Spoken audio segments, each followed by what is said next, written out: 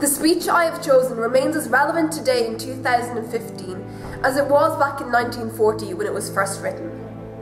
While Hitler gained a poisonous grip over Europe, Charlie Chaplin released the film The Great Dictator, significantly the first film in which he spoke. Loudly and clearly, he condemned the Nazi Party for their barbaric actions. Impersonating Adolf Hitler, he gave a passionate speech on how hatred and intolerance must be done away with, and how technology is leading to a lack of humanity within us all. At the time when this speech was written, the sounds of shattering glass still rung in the ears of those Jews whose homes and livelihoods on Kristallnacht were destroyed in front of their excessively Jewish eyes. And Europe and all of its minorities were pinned under an iron fist, fearing for their lives every day, lives that were worth nothing to the German authorities. Joseph Goebbels, the Minister for Propaganda and Public Enlightenment, once said, "If you tell a lie big enough and keep repeating it, people will eventually come to believing it." One big lie is all it took to kill 11 million people. One big lie is all it took to bring the world to its knees and to leave a scar the size of Germany on the face of Judaism. In 2015, we don't need a Minister for Public Enlightenment to feed us lies. Instead, we have the media. Day in, day out, we are fed lie after lie, stereotypes about Muslims, about gay people, about black people, white people, men, women, all people, all genders, all races, all religions. Today, we all live under the public microscope for scrutiny. Are we tall enough? Are we small enough? Are we too black, too white? Why is she wearing a burqa? Is she hiding a bomb? Is this gay couple too gay to raise a child? These are all seen as perfectly reasonable questions, which just goes to prove the fact that we haven't come on that much since 1940. Hatred and intolerance are still rampant. And if you don't believe me, ask the mothers of those innocent black men who were killed by white police and whose blood and tears now flow down the street of Ferguson, Missouri. And if you still don't believe me, ask the 1.1 billion Muslims who now face the hatred of all those ignorant to the fact that Islam does not promote violence, only peace and love like all world religions.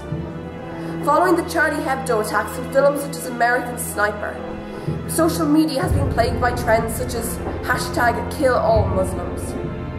This is a despicable demonstration of the intolerance that Charlie Chaplin condemned.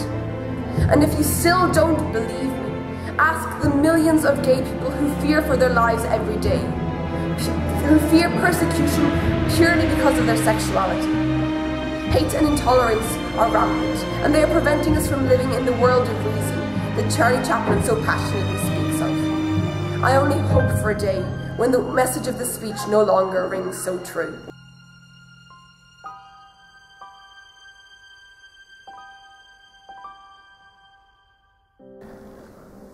I'm sorry, but I don't want to be an emperor. That's not my business.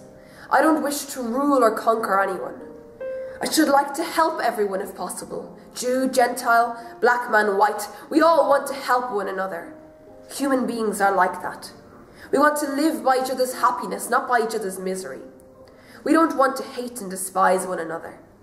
In this world there is room for everyone, and the good earth is rich and can provide for everyone. The way of life can be free and beautiful, but we have lost the way. Greed has poisoned men's souls, has barricaded the world with hate, has goose-stepped us into misery and bloodshed. We've developed speed, yet we have shut ourselves in. Machinery that gives us abundance has left us in want. Our knowledge has made us cynical, our cleverness hard and unkind. We think too much and feel too little. More than machinery, we need humanity. More than cleverness, we need kindness and gentleness. Without these qualities, life will be violent, and all will be lost. The aeroplane and the radio have brought us closer together. The very nature of these inventions cries out for the goodness in men, cries out for universal brotherhood, for the unity of us all. Even now, my voice is reaching millions throughout the world. Millions of despairing men, women, and little children. Victims of a system that makes men torture and imprison innocent people. To those who can hear me, I say, do not despair. The misery that is upon us is but the passing of greed. the bitterness of men who fear the way of human progress.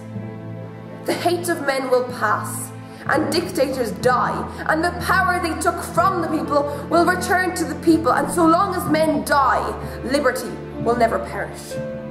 Soldiers, don't give yourselves to brutes, men who despise you, who enslave you, who regiment your lives, tell you what to do, what to think, what to feel, who drill you, diet you, treat you like cattle, use you as cannon fodder. Don't give yourselves to these unnatural men. Machine men with machine minds and machine hearts, you are not machines. You are not cattle, you are men. You have the love of humanity in your hearts. You don't hate, only the unloved hate. The unloved and the unnatural. Soldiers, don't fight for slavery, fight for liberty. In the 17th chapter of St. Luke it is written, the kingdom of God is within man. Not one man, nor a group of men, but in all men, in you. You the people have the power to create happiness, the power to create machines. You the people have the power to make this life a wonderful adventure. Then, in the name of democracy, let us use that power, let us all unite. Let us fight for a new world, a decent world, that will give men a chance to work, that will give youth a future and old age a security. By the promise of these things, brutes have risen to power, but they lie. They do not fulfill this promise. They never will. Dictators free themselves, but they enslave the people. Let us fight to fulfill that promise. Let us fight to free the world, to do away with national barriers, to do away with hate and intolerance.